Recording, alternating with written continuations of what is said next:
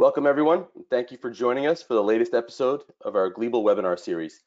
My name is Dan Quigley with DSI, and on behalf of our whole team here, we hope that you and your families and colleagues are all staying safe and healthy. Today's webinar will focus on how digital image correlation can enhance your Gleeble simulations. Our goal will be to keep this webinar to 1 hour or less. If you have questions, please submit them using the chat feature here in the webinar. We have a few DSI experts online with us, and they can respond privately, or if time allows, we do plan on having a short live Q&A at the end of the presentation. Video of this presentation will be available online soon. If you are listening to this live, you will also receive a certificate in your email later today. You'll be able to find a link to this video as well as videos of past webinars by going to our website at gleeble.com and then clicking on the resources link in the top navigation bar and then click on webinars. There you can view past webinars and sign up for future webinars. Next week's session will focus on forging simulations with a focus on workpiece forming behavior and tool fatigue. So usually I have the easy job of introducing presenters and then I let them take over and they present their research and findings. But today they're making me do a little bit more work than usual. So I'll go through our agenda briefly here today. I'll start today's webinar by presenting a handful of slides that give a general overview of how DIC can be used with a Gleeble. Then David Jacon, or as many of you know him, Jake, and Julius Walls will be here to help keep me on track, keep me honest, and correct me if I say anything incorrect, but also answer any questions as they come up. We really see DIC as an exciting tool that will improve Gleeble testing. There's a lot of potential here. I don't want to be over dramatic and say this is going to change everything, but this really is a powerful tool, and we do see this as, in the future being used a lot more. So we're happy to make this presentation. We are experts on the Gleeble. That's what we know best. We are not experts on the intricacies of DIC. So we are happy to have with us today an expert, Tim Schmidt from Trilion, and Trilion is a certified GOM partner and expert. So we're happy to have him with us, and he'll then present a little more detail into the solutions and options that you have as they relate to Gleeble. So again, we will have some Q&A at the end of the presentation, so please do add, if you have questions, add them right into the chat feature. We can answer some of them right away through, but our guys will type right back. Otherwise, we'll do the live Q&A at the end. So I'll start with just a general. I think most people here, if you're on this webinar, you probably are at least familiar with digital image correlation.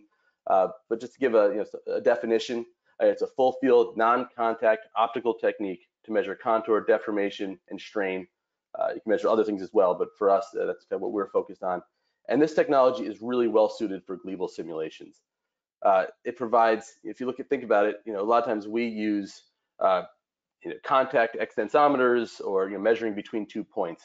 And I think really the interesting piece here with digital image correlation is you can look at thousands of points and how they all interact. So we're really happy to work with Trilion. We have integrated DIC systems from a number of providers, but I think most people here are familiar with GOM and the Aramis system, and Trilion's been a great partner. So again, happy to have Tim here to help us present this today. So, and many of you may have already used a DIC system with a Gleeble. Maybe you haven't, or maybe you have a system you've used DIC in the past. But we have worked with Trilion to develop custom connections and software triggers so that it's more of a seamless operation when you're using DIC. There's a lot of moving parts, obviously, and it is a complex system, but we have worked with Trilion and the GOM software to make that interaction much easier. We can integrate DIC systems with both Series 3, the older style Gleebles, the 3000 series Gleebles, as well as the new Gleeble Touch Controller GTC system. So that's exciting. And then we offer a number of components that we need to kind of consider inside the tank. For example, we need to rotate the jaw. If you're looking at a flat specimen, we can rotate the jaw to turn the specimen facing the cameras. And there's some things like that we can do. We won't go into too much detail here. But the fact is, we've been testing this, and we found kind of what works and what doesn't work. So a lot of that work's been done already. And also, obviously, if you were to buy a DIC system from us or Trilion, that can be removed from the Gleeble and used elsewhere in the lab. Conversely, if you already have a DIC system, you can likely integrate that with the Gleeble. Here's a couple of images. This is an example Probably an older example. Here we're using the high resolution cameras. In this case, we're using intense, it's actually blue LED. It's not always blue, but in this case, we're using blue LED to get a better image. Tim will talk more about that as we look at high temperature testing, which is really one of the specialties of the Gleeble. There are extra challenges, but we also have solutions for that so that we can see what's going on in the specimen even at elevated temperatures. In this example, we're looking through the front of the tank. So those of you that have spent time in front of a Gleeble, you recognize this. But you also can use the cameras on the back window of the Gleeble. And also this is a horizontal configuration. They can also be vertical. We do have the challenge of looking through that window, but as you can see here, that window is nice and large. In this case, we have removed the safety shield. So obviously you need to use caution when doing this. So, but we'll talk more about kind of how to integrate in a little bit. Looking at the basic anatomy of a DIC system, this is just one example. Obviously, there's much more detailed integrations and depending on what you're looking at. But for our purposes, you have your cameras. Typically, it's a stereo 2-camera setup. You have high intensity lighting, and again, there's depending on your test, the specimen and temperatures, the lighting may change. In this case, we show a tripod, but there is a mounting stand, and we've worked to develop with Trilion again a mounting stand that's specific to the Gleeble, which does come in handy. And then a dedicated computer. So obviously, this does require a lot of computing power. So there is a computer that's dedicated to this. And then integration with the Gleeble. So there is hardware and software which needs to be installed by a system service engineer at DSI. So it isn't a just simply buy this one package and everything is set up, but we have worked to create kind of custom packages that will integrate with the Gleeble. Here's an image. It's an older image of a system that was set up. You can see here the DIC, the cameras are looking through the front window, and we have, I think you can all see my mouse. This is an arm. I think Tim will talk a little bit more about this later on, but this is an important piece. So this whole rig can slide off, so you can open the front door and then slide the cameras back precisely into place, so that it minimizes the need for calibration. So moving cameras around is obviously a tricky thing to do, but we've kind of solved that issue by using this arm that slides back and forth, and which is quite handy. Again, a close-up of the same setup. You can see here, this is the cameras are in a vertical configuration, looking down on a specimen. Tim will talk more about this as well, but obviously, if we're looking at strain across a specimen, we may need to we call it speckling the sample. So here's some early examples of tests that we've done from just a tensile specimen and a couple of tests kind of during tension here. So these aren't animated, but you can see how that the surface is moving during the test, and obviously the cameras are picking up all of that movement. And this is a very high test, the one on the right.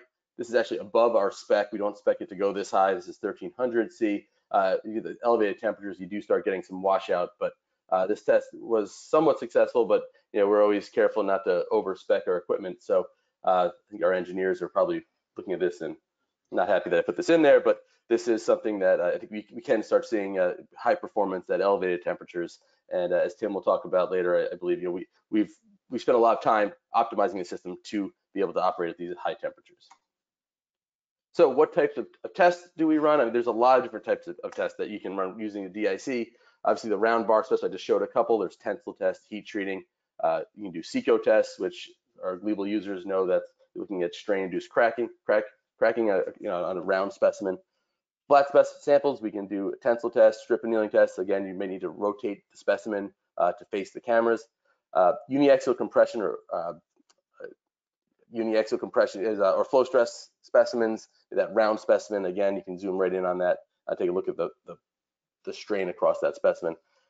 But one of the other things you can do is a lot of flexibility. So you'll see some tests coming up in a little bit where they're non-standard specimens, and sometimes it's hard to get an extensometer to clip on to a small hot zone, or you don't want to interact with the specimen physically. You want to do non-contact, and that's really where DIC is powerful. Looking at some of these ways you don't know how to measure something, you don't want to measure jaw to jaw, you don't want to be able to clip on a large extensometer, this is really a unique tool for us. So this is what one of the things we're really excited about is working with customers on their custom tests.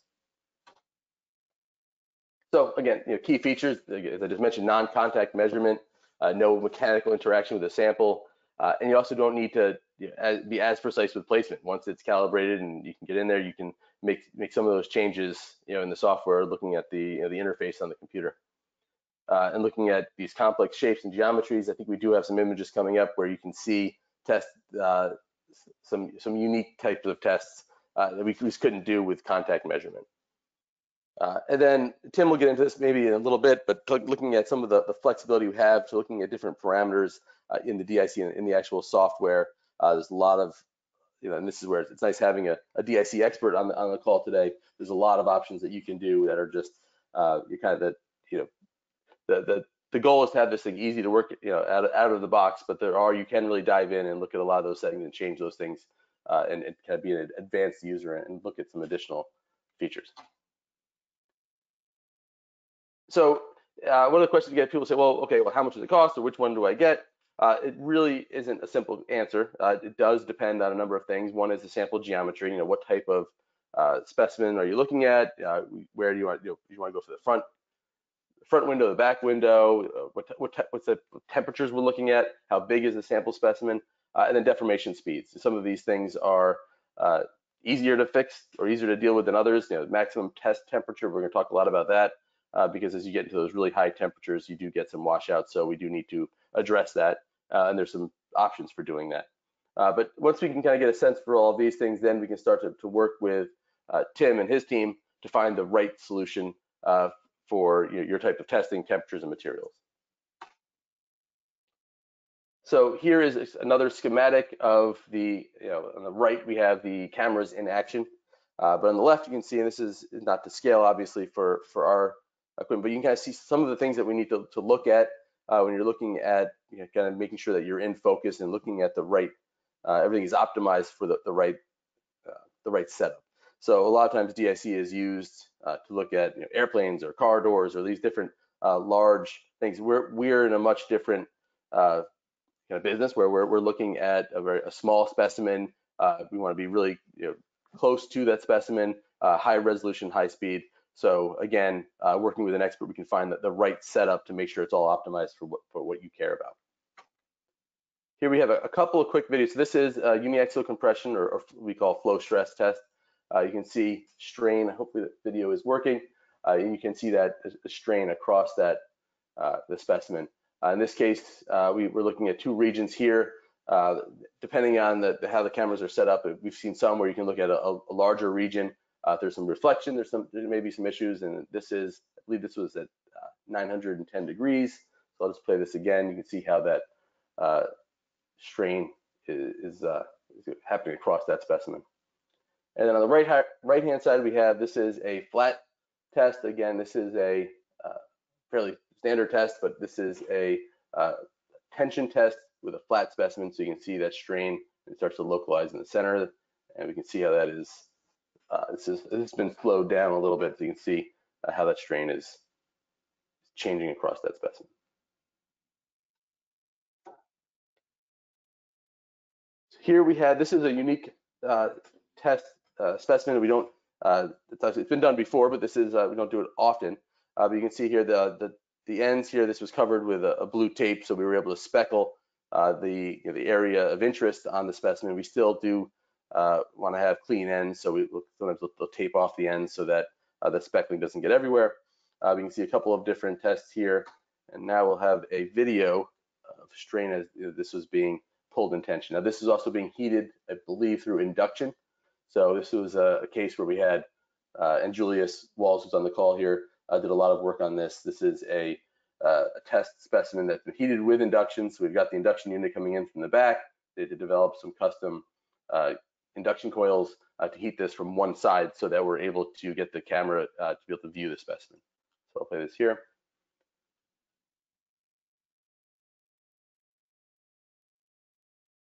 And they're really interested in the strain in that small section there. So this is an example where it'd be very difficult to put a clip-on extensometer and accurately measure that small region in the middle of the specimen.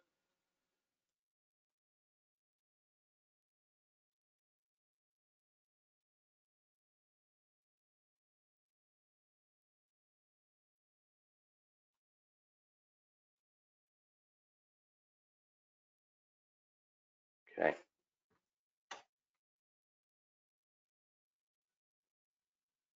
I think it's starting to play again. There we go. Okay. So again, this was just a little more detail. You can see this similar specimen. On the right-hand side here, we had that induction coil. We did experiment with a number of different coil geometries. I believe this was the final one. So we're heating it from one side, and then also being able to see the specimen with the cameras is important.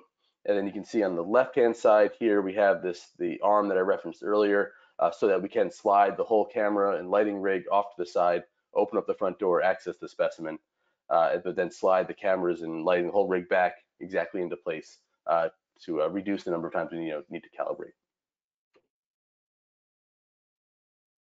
And again, this is an example, the lighting, this is a calibration option here. So this has been simplified for us. Obviously, we put the calibration. So this is a calibration field. I don't know if Tim's going to talk too much about this, but the cameras will need to be calibrated. And this is a little tool they use to do that. It's obviously, you can see it has kind of a pattern on that, which helps and put that right in the location where the specimen will be. And again, as I mentioned, this I think we call it a monopod with that tracking arm is really useful to speed that whole process up.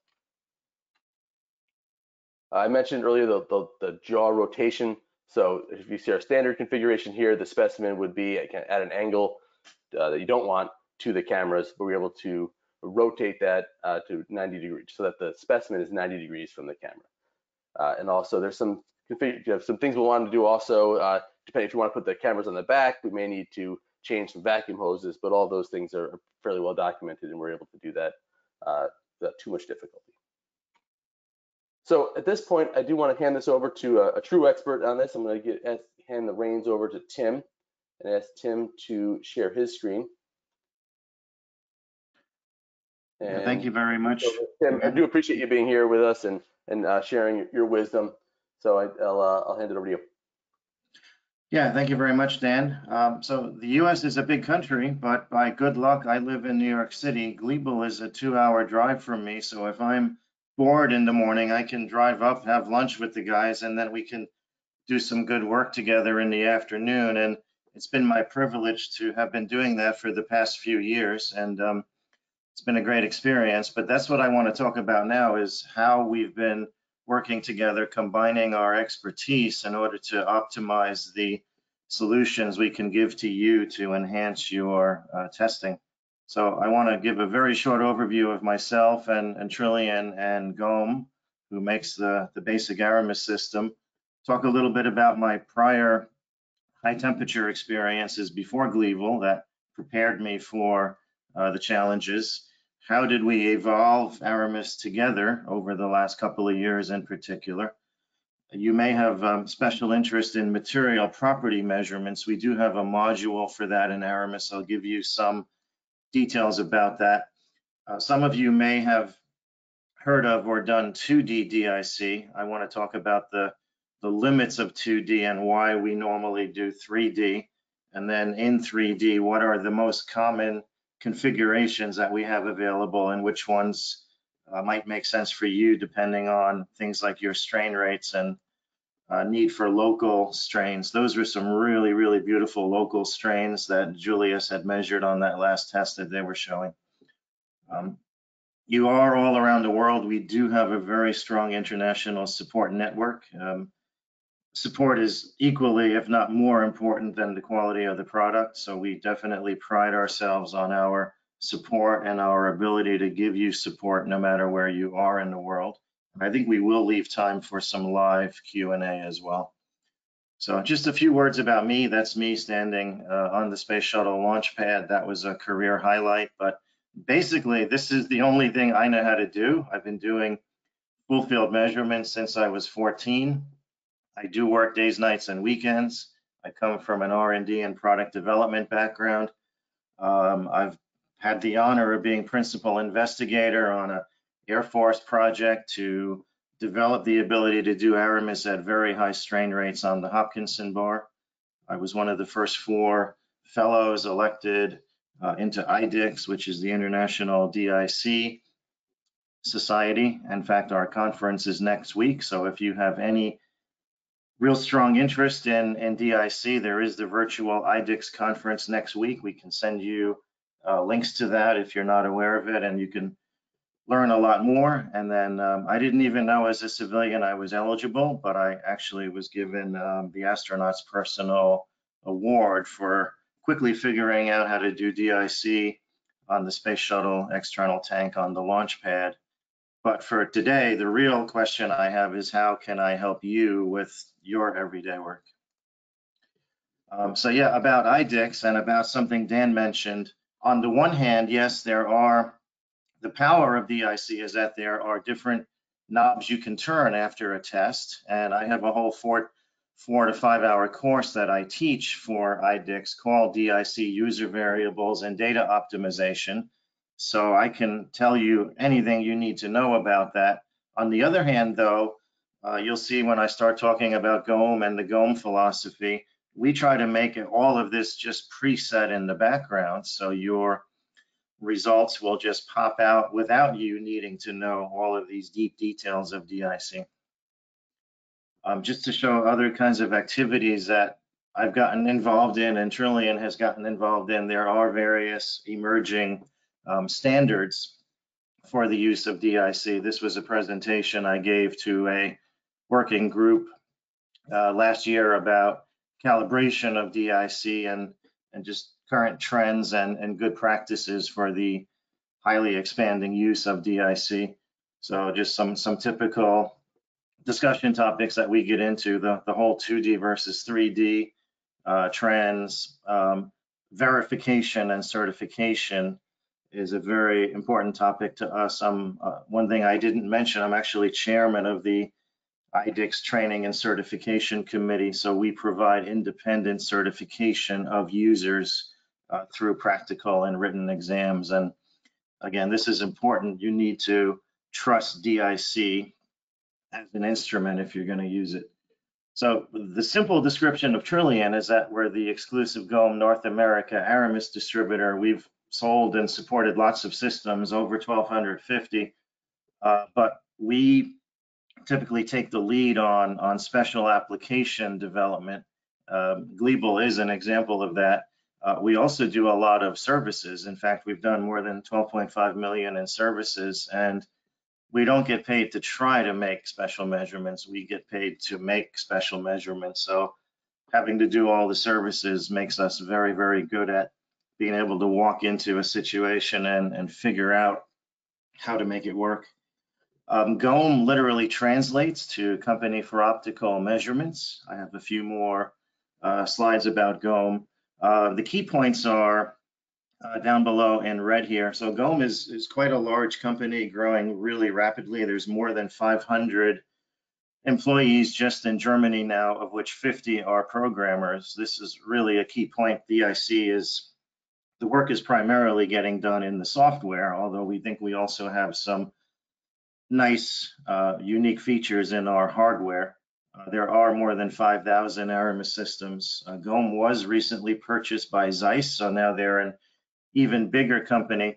But what they really pride themselves on is being an industrial system provider, and they're definitely trying to be the best, not the cheapest. But you're also going to see we do have a wide range of price performance points. So regardless of your budget, I feel certain we can provide you with a good solution. And again, I'll give you lots of details. So they do have a broad international network of distributors. There's about 35 around the world. And Trilion has good relationships, and I'll talk more about that at the end and give you some details and examples. So lots of customers around the world. This list goes on and on and on in every industry and every type of application. GOM is broader than other typical DIC providers. They have a much wider range of products. Their best known product is actually their ATOS digitizer. And a lot of the features they needed for that get put into the Aramis system. to help us be able to do some very, very nice work. Trilion is also growing rapidly, so we now own our own building. That's the front view of it at night. We have to take a new picture because this one's outdated, but yeah, we're up to about 24 people. Most of us are engineers, so there's always someone available. In fact, we do have a dedicated support person available at all times by phone or email.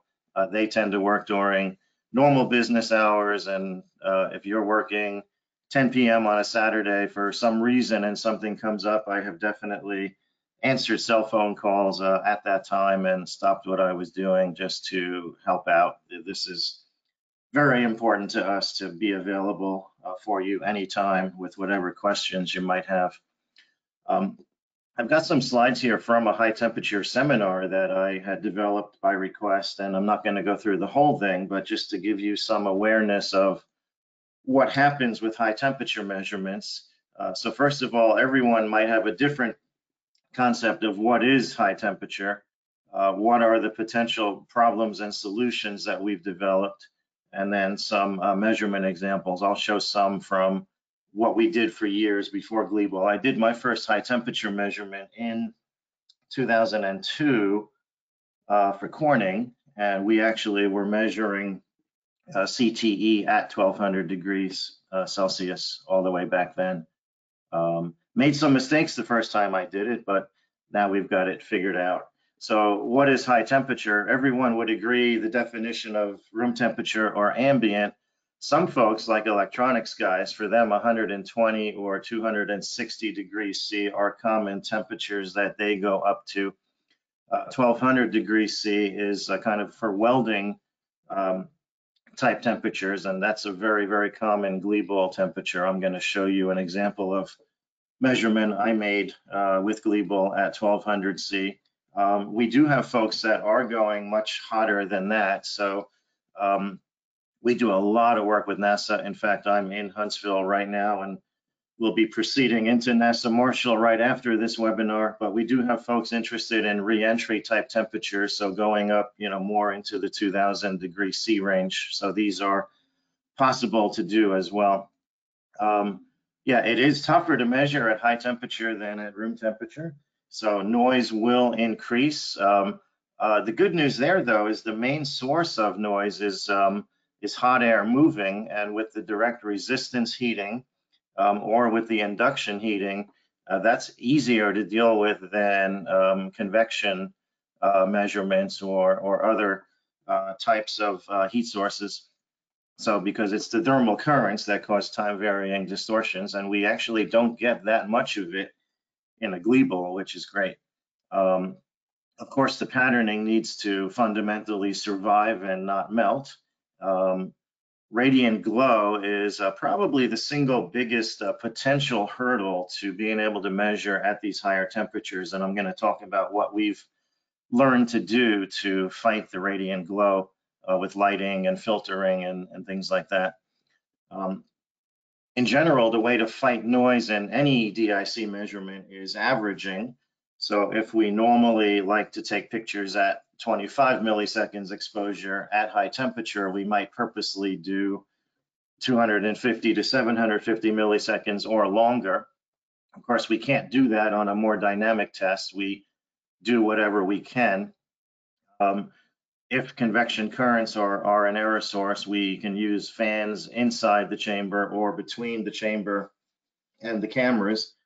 Again, we haven't actually needed to do that with the Gleebles, which is great.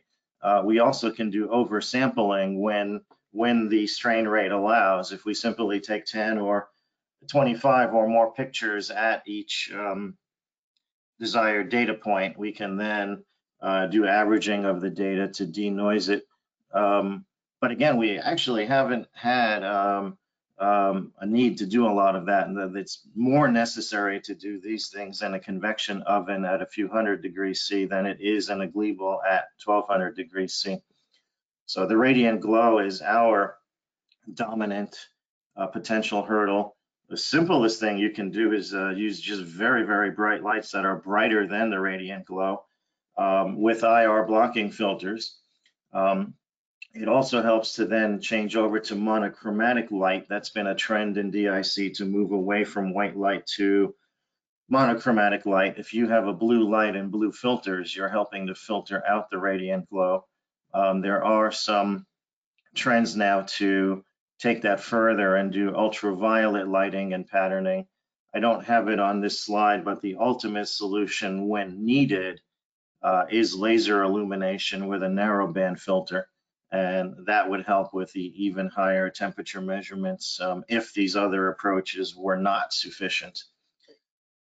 This is one of my early nice measurements at high temperature. So they were welding on the back of this plate, and I was doing DIC on the front of it. The very first high temperature paint was simply aluminum oxide dissolved. I used water as the solvent. Isopropyl alcohol would have been better, but they didn't let me change because it was working. We did that test early in the morning, so we used a coffee cup, but the use of coffee in the patterning solution is optional. It's not required. And then they didn't tell their intern that she was going to be working in the welding factory, but you don't have to dress up in order to be able to do this. The typically dressed engineer on the right also was able to apply the high temperature pattern. This is just showing the survival of the pattern. Aluminum oxide definitely works up to 1300 or 1400 degrees C. You're seeing here the heat affected zone and no discoloration or loss of the pattern at all. So it was not very difficult to get started doing high temperature. This is a movie. This is a subset. Just to make the movie go faster, this is every 5th or 10th frame. But you're just seeing the strains built up as the robot welder passed across the back, and now as it's cooling, the strains are decreasing. I want to mention a bonus capability we have in DIC. We can do these very dynamic measurements. As a bonus, we can do residual strain or plastic strain measurements. So here we went back the next day and took a new post-test reading of that part, compared the single pre-test to the single post-test data points. So that's a map of the plastic strain that was left in the specimen from before to after, in this case, the welding process.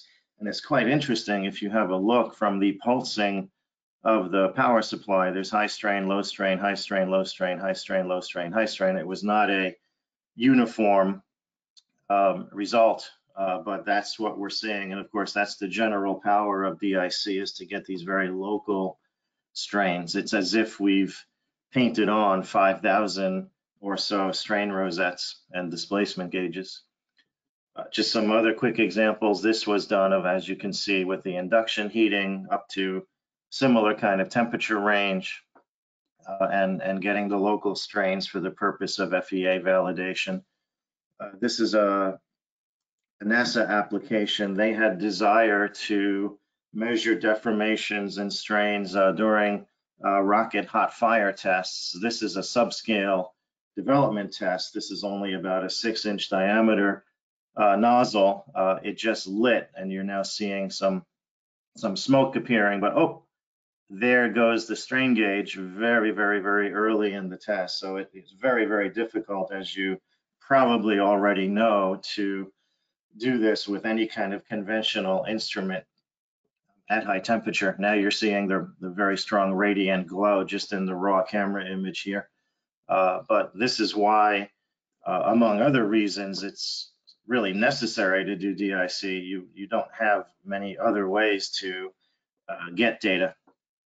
So NASA did their own development process for the high temperature patterning. You're seeing here just one slide from a whole big presentation they made, where they're looking at, for them, they had extra challenges of adhesion due to the vibrations during their testing, but looking for, is it maintaining contrast, and then the material compatibility, and I'll talk more about that in a moment when we look at how we develop the patterning together with Gleeble.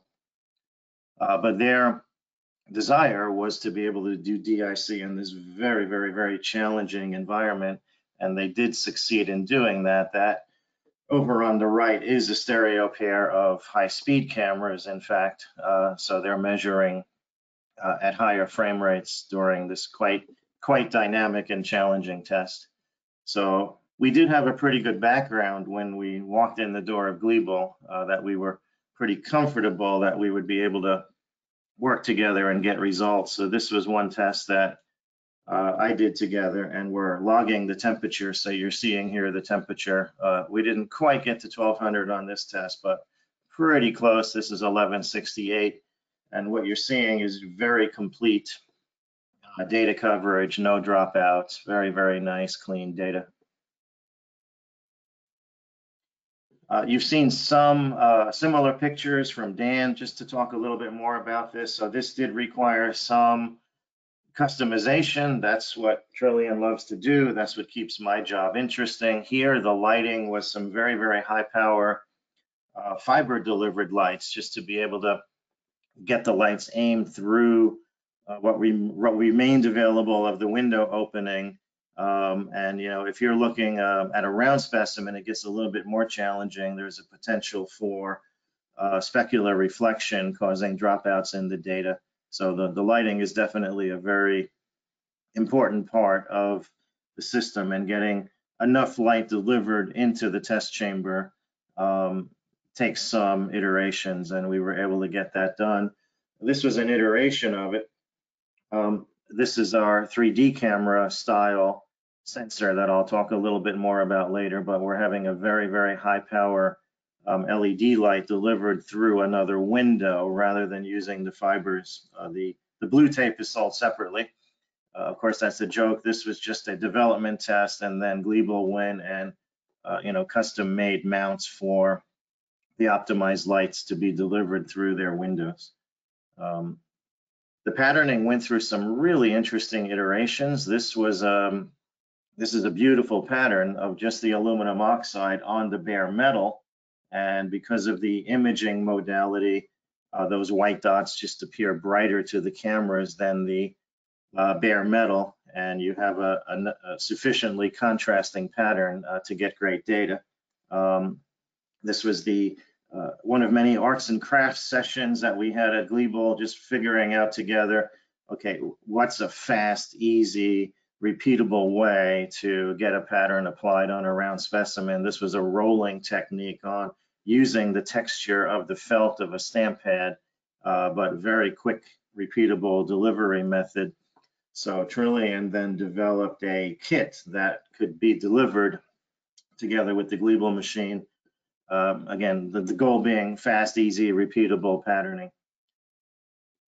This was another more major development session. I took a snapshot just to show what's going on behind the scenes at Gleeble to improve performance. So round specimens, looking at different angles, going to higher temperatures, did demand improved patterning. So we had the Gleeble chemist actually advising us about interactions and what are allowable and not allowable materials. And that led to success. So now we have a black high temperature background coating with the white dots, and that helps suppress the radiant glow. And then Gleeble themselves came up with a fast, easy way to deliver that optimum pattern. Now you may have interest in material property determination. That's a strength of the GOM system. This is one of their general marketing materials showing the 3D camera looking at very local strains at room temperature in a tensile test, showing all the local strains. But they do have, as I mentioned, a special tensile test evaluation module. So, and by the way, high strains are no problem. 10 to 30%, which is common in a Gleeble, depending on your material, is awesome. Higher is fine. Lower is okay. We do lots of work on specimens that may have a 2000 microstrain peak strain. So we're good in terms of pretty much any strain range. And I have to say, honestly, I've got these examples of local strain. You're seeing here local strains on a composite. One of my new favorite local strain examples is the result that Julius obtained with Aramis. I really had to resist unmuting myself and saying how great I thought that very, very local result was. There was just a few millimeters width on that region that he was showing the local strain. This would be an example, on the other hand, of getting the bulk material property. And here what we're doing is things like linear fits in the elastic range during a test. And all of these types of results do pop out of the Aramis software a minute or two after the test. I'm just hitting you with some highlights here to make you aware of it. We do have recorded webinars about that. We also have to simplify the use of Aramis. We have what we call a kiosk mode that makes a really, really simple user interface. So a technician who is used to just running a load frame or running the Gleeble itself, I call this taking the DIC out of DIC. It just guides the user and it automates everything in the background. There is a webinar about that. I know some of you would be blocked from accessing YouTube. We can just send you this recorded video on request, and then GOM has lots of manuals showing the user interface and all of the math that goes into how exactly they measure material properties. These formulas and scripts are open source, so they could be modified. If you have a special type of test that you run and a special way you want to calculate things, we can actually edit these for you at no cost to get you what you need. I think I have enough time to cover everything I wanted. I'll go for another maybe 7 or 8 minutes, hopefully, and leave time for questions. But just to convey to you some other important details on what's available, the system on the left is your pretty typical DIC system. It's what we call an adjustable base system on a tripod. It's very flexible. The camera separation can be changed and realigned, so it covers a wide range of sizes. On the other hand, the type of solution that GOM has that's more unique and more industrial and easier to use is what we call the 3D camera, and then the 3D camera on what we call the studio stand. That's more of a high-end solution, and we don't necessarily see other DIC providers going down this direction, but this is the GOM approach of industrializing DIC. So a quick note about 2D DIC before I talk more about the 3D configuration choices. So the issue with 2D is there are major error sources for 2D. Any out-of-plane motion causes error. Well, you get out-of-plane motion just from the Poisson effect. The specimen is moving away from the camera where it necks. Yes, it's possible to fight that with a telecentric lens, but still non-normal viewing causes significant errors. And, well, you know, the windows on your chamber may not be positioned so that you can look exactly normal at the specimen. Of course, it doesn't work on a round specimen. So just to cover the topic very quickly, this is why we do sell 2D systems. But generally speaking, we definitely recommend 3D if what you're looking for is high quality data that you can be certain that, you know, we claim a strain resolution in the order of 25 microstrain, at least at room temperature, and it doesn't get that much worse in the Gleeble at high temperature. But if we look at errors in 2D, just to again quickly hit the highlights, there's a full webinar from GOM available on 2D versus 3D. Ask us for it and we'll send it to you. But just to show very, very quickly here what can happen, you can get a couple of thousand microstrain error in a heartbeat just from lens distortions or angle changes when you're doing 2D DIC. And again, with the tilting, you can get the formulas and stuff aren't quite appearing in the right order, but you can get even a higher error just very, very quickly. So these are things that some people doing DIC may not be fully aware of. So we have a whole webinar just about that to explain why, yeah, we could sell you a much cheaper 2D system. Well, but how important is the quality of your data? If it's really important, we're going to recommend 3D. So within 3D, we've got basically 3 categories of solutions would be a good way to describe it. At the high end, we have fast 12 megapixel cameras available in either 75 or 335 frames per second, and they do go up to 1,000 frames per second, still with very good resolution. So for higher strain rate work, that would be the probable solution that we would recommend. We have 12 megapixel cameras that are our standard, most commonly sold configuration. They're doing 25 frames a second at full resolution, and they can go 50 in binning mode, which basically halves the resolution. And then more recently, we've developed what we call Trilion Snap, which is a hybrid product. It's using a Trilion developed sensor and snapping software. So it's a flexible, lower cost solution. And a key point, it works with nearly any cameras. We can connect any cameras to the Trilion Snap software. Of course, there is a price you pay for that. There's less integration and ease of use, and there's no real-time measurement capability.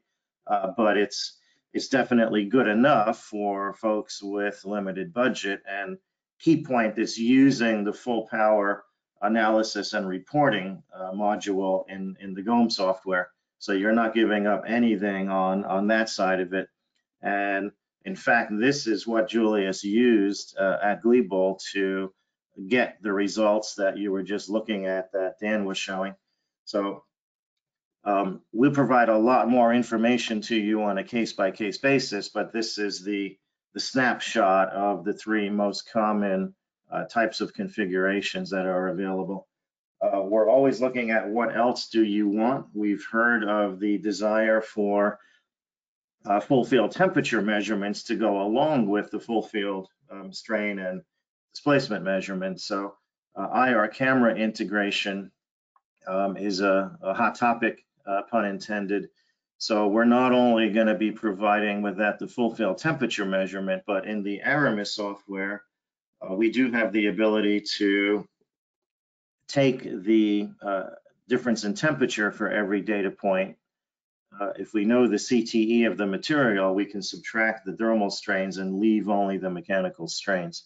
So there's a lot that we're looking to do with IR cameras. I do have some prior experience. I think I do have time to go through it very quickly, but we were requested by the US Air Force quite some years ago now to look at the aft deck of the B-2 bomber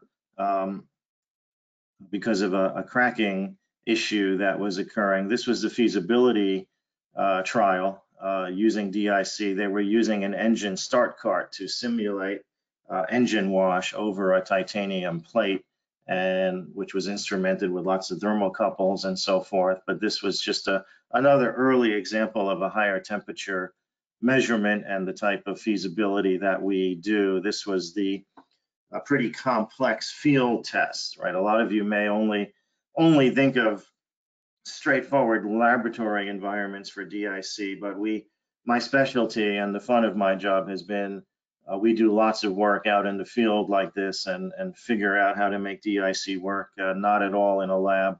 So that's the DIC pattern that was applied to the B-2 aft deck. That's the custom large stereo pair up in the air looking down on the wing of the B-2 while the engine was running.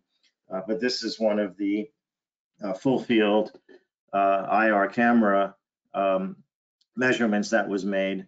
I don't have a lot more detail because we're going to run out of time here, but Trilion has OEM relationships with FLIR, with Infratech, with Teleops. These are 3 popular IR camera makers. So what we plan to do, actually, just to finish showing the results, and then I've got a slide. So here we were combining, as I said, the Aramis data with the IR camera data and then correcting the data. So I've been in discussion with Gleeble, so we have definite plans for me to make that short drive up and do some trials together in November 2020. So more soon, but we know that's a topic of interest and we're working to address it. Just to finish up, the support, like I said, really, really important to us. There's no point in you buying a top of the line system and not knowing how to use its full power. So in the US, Gleeble and Trilion application engineers directly go on site to do the installation and the training. But in other countries, the local GOM distributor will provide on-site installation and training. That's part of what Trilion organizes for the DIC portion. And we're going to give at least 2 days of Aramis training and maybe 3 if you're going to be using Aramis for other purposes than the Gleeble. And we do this worldwide. I would mention we do have especially strong working relationships with Korea and China. In fact, we already delivered 2 Gleeble Aramis systems to Korea. So that's already been done.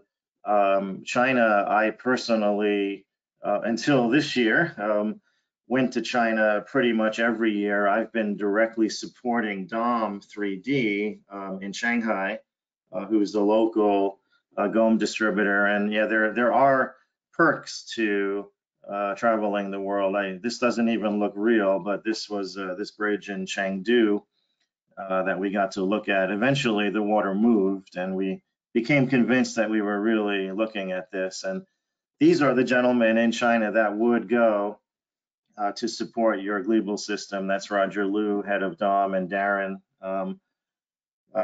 engineering manager. So as I said, I go to China all the time, and here I was doing a training for a system. I think this one was in Chengdu. I think this one was somewhere else. So I may or may not go personally, but Dom would be there in China. We are good friends with the India distributor, and we've already had success stories in Korea, and that's important, and that's what we do. So yeah, thank you very much for your time, and I think we do definitely have 5 or more minutes for questions and discussion, and I think Dan is going to take over, and we can go through whatever other information you'd like to get from us today. Thank you very much. Tim, thank you. Great presentation. Interesting projects you've worked on. We do have a few questions. I want to thank Fulvio, Jake, Julius, and Brian Allen. They have been answering some of them. I think some of them they answered publicly. Some just kind of responded directly to the question. So appreciate their help.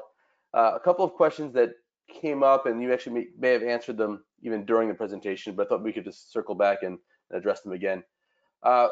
You and I both talked about this a little bit, and it's hard to put a specific number on it, but looking at maximum temperature. So simple question is, what is the maximum temperature that we can use with the DIC? It's a tough question to answer, but Tim, do you mind just maybe taking a crack and discussing that a bit? Yeah, that's a very good question, a very important question. So obviously 1200 can be done, has been done on the Gleeble. We showed examples of that. We do see, to be honest, that the radiant glow gets much worse from 1100 to 1200 to 1300. But we haven't yet brought to bear the other lighting techniques that I mentioned. So we were able to get to 1200 without a huge effort, using sometimes just bright white lighting and some filtering. So I believe we could get up higher, 13, 14, 1500 degrees C. As I showed in my slides, we know exactly what the challenge is. The main challenge is the brighter radiant glow. I am going to be using the laser that I mentioned is the ultimate solution. We do have a OEM relationship with a laser illumination company. I'm using that laser for another purpose for a test in December. So I would say this, if there's a definite requirement to go to whatever the higher temperature is, we would simply do what we did in order to get to 1100 or 1200. I would go to Gleeble. I would bring in the other enhanced light sources, and we would make trials until we get success and would be able to show a video of a test going up to whatever the temperature that is needed is. And I believe we'd be able to do that just with enhanced lighting. Yeah, and as you said, those are the things I think that keeps the job interesting. I know our team, Julius and some other guys here at DSI did, enjoyed working on that project because it was different and it was unique stuff. So thank you. Another question, maybe easier to answer, talking about deformation rates. So the question is, how fast of a deformation rate can we use with the DIC? And I think that you did, some of your slides did, address frame rates and different options. And this is, I know there's an expression that money can't solve all your problems, but is this an example where you can spend more to buy a better camera? Right, so we convert that question from what strain rate is possible to what camera frame rate is needed for that frame rate. And again, it depends on exactly what you're looking to do in the test. If you're looking for material properties, then the way we would describe that is that we'd like to get at least 20, if not 30 or more pictures in the elastic range so we can do all that linear fitting. If you're looking for strain up to failure, again, you need a higher frame rate just to get as close as possible to determine what was the ultimate strength. So I mentioned the frame rates in the standard GOM integrated systems. They go up to 1,000 and also to 2,000 frames a second. There's no upper limit because the GOM system works with external cameras, especially high-speed cameras, and there's a very wide range of price performance points on high-speed cameras, 10,000, 50,000, 100,000 frames a second. We do that on a daily basis. That's the main thing I used to do with Aramis with high speed. We do use a camera that operates at 5 million frames a second and is fairly straightforward to do Aramis with. So the Hopkinson bar test, typical strain rate is 1,000 to 1,250 strain per second. Test duration might be 400 microseconds to 1 millisecond. But there are cameras that can get you plenty of sample points at very high strain rates. So that's an easier question. There's definitely no limit on the strain rate, and we've done measurements at very high strain rates.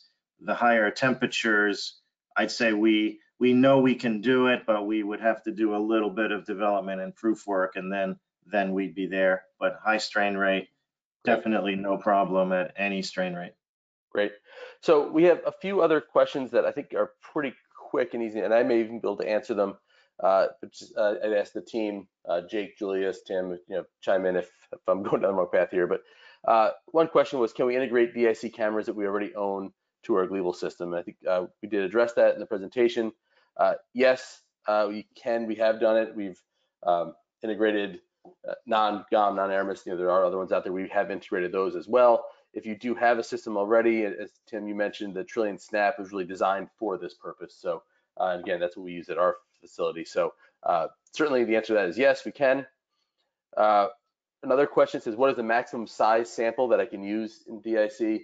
So obviously you showed an example of the B-2 bomber. That obviously is a large specimen if we look at that. So I think the answer to that is if it fits, if you can test it in the Gleeble and you can view it through the window, I think it's not really a limitation of DIC, it's more a limitation of the Gleeble, what you can fit, the specimens you can fit in there, and then obviously being able to see it is important, and seeing it throughout the test and getting lighting in on there. So I think that's a dependent question on the specimen, but I don't think it's a DIC limitation.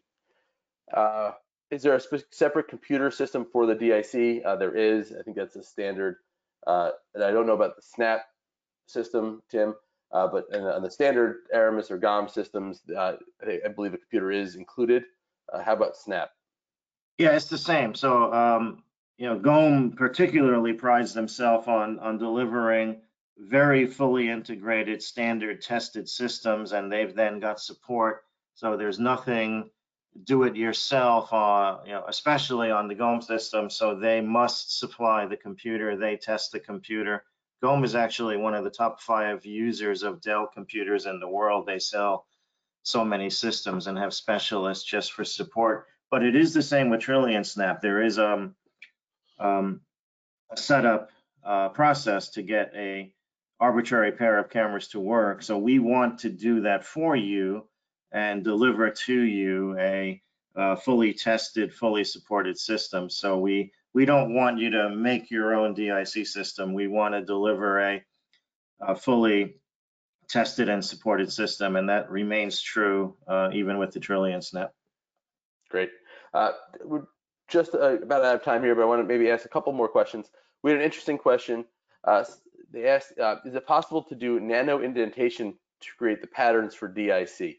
And is this useful? I think there might be some challenges that we wouldn't, a Gleeble specimen, we don't always want to have nano indentations, along it, as it may cause some cracks or obviously some connection or current path if we're doing it. We don't only want it in the gauge area. But do you know of anybody that has modified the surface of a specimen with nano indentation or some other method instead of speckling? Yeah, that's a good question. Now, the best answer I can give is I teach another half-a-day course, and it's called How to Pattern ... Everything. So there's a few golden rules of the DIC patterning that we didn't get into because of the time limits. So the ideal DIC pattern, the features are 3 to 5 pixels each on the cameras. Definitely want to avoid 1 to 2 pixel features. 3 to 5 is ideal. And it's okay to be larger, up to even 10 or 12 pixels. The second golden rule is with 50% coverage. So we want a mix of light and dark features to the cameras, and then also with high contrast. You can achieve that pattern any way you like. It's limited only by your imagination. So the question would simply become with a nano indenter is why do it that way? But if there's a reason to do it, and if it can be done such that it meets the requirements of a good pattern, 3 to 5 pixel features with 50% coverage that looks high contrast on the cameras, then the answer may be yes. Usually that would be done only for, much smaller size ranges. And that was a comment I was going to make. We talked about how large a specimen. The opposite end is how small a specimen. So, I personally have done Aramis in 2D down to 100 micron field of view. We've imported images from scanning electron microscopes, and we've got ways to apply, sub-micron length scale patterns. But that's the real answer. I don't know why nano indenter might be desired, but yeah, if it meets the golden rules and is necessary for some reason, then the answer would be yes, it can be done. Great. So we are about out of time, Tim. I really appreciate you making this presentation, taking the time to do it, and I know it's a little bit earlier there as well. There may be some more questions. What we'll do is maybe connect you with the individuals making those questions. I know that today you're headed into a facility where you probably can't answer today, but certainly our team and we can work with you to get answers to some of those questions if they do pop up. So. Oh yeah, this webinar was just a starting point. We would love to talk to you all every day from now on about the deeper details of how this works, and in particular, what do any of you individually need from the combination of Gleeble and DIC. We'll be happy to continue this dialogue. Great, thanks, Tim. I think we'll wrap this up now. If anybody does have any questions for Tim or DSI, please do reach out to us. Every webinar I do mention the new support portal that we have for customers, so please do take advantage of that. That's on our website. I think it's go to resources and then go down to the customer support portal. You can create an account. It's a great way to get support from one of our service engineers. You can also search a knowledge base and create tickets. So please do that. Take advantage of that.